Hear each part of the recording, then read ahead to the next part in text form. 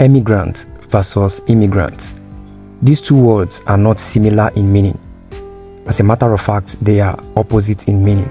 And if you don't understand the difference between each of them, then you are likely to have been using them to mean the same thing. Now, who is an emigrant? An emigrant is someone who leaves their home country to live in another country. Who is an immigrant?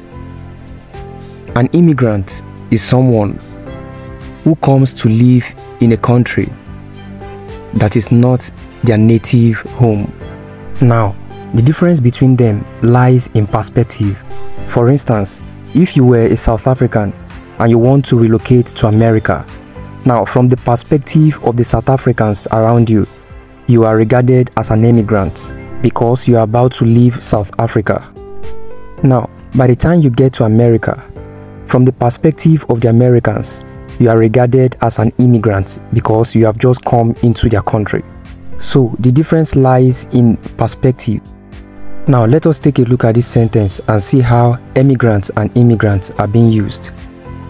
After becoming an emigrant from Sweden, Eric quickly adapted to his new life as an immigrant in Australia.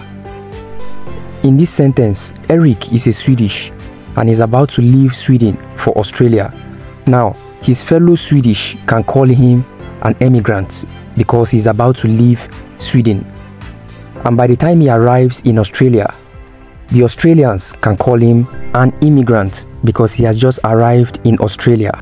Now, in summary, if an individual who is a citizen of your country is about to leave your country to settle in another country, that individual to you is an emigrant.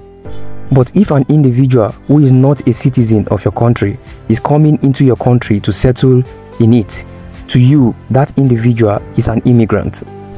I hope by now you understand the difference between these words, so that next time when you are going to use them, you use them correctly. Thank you very much for watching. Please, if you found this video helpful, don't forget to like and share. And if you haven't subscribed already, please support my channel by subscribing.